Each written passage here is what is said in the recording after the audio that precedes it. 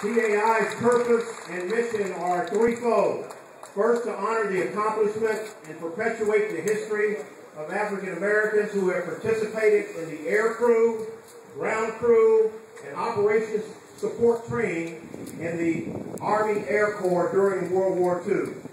Secondly, to introduce young people across this nation to the world of aviation and science through local national programs such as the Young Eagles and other TAI youth programs and activities.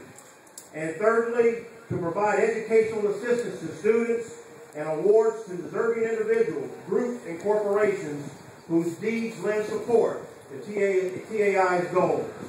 TAI also supports the Tuskegee Airmen Award presented to deserving cadets in Air Force Junior ROTC programs around the country.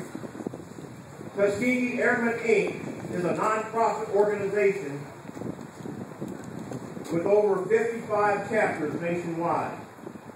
And ladies and gentlemen, before 1940, I'm sure many of you know this, but before 1940, African Americans were barred from flying for the U.S. military. However, civil rights organizations and the black press exerted a lot of pressure that resulted in the formation of an all-African American pursuit squadron based in Tuskegee, Alabama in 1941. They became known as the Tuskegee Airmen, affectionately known as the Red Tails, as depicted in the Lucasfilms movie of the same name. Ladies and gentlemen, we have with us here today 5 documented original Tuskegee Airmen who served during World War II. And now, thank you. Go ahead and give him a applause.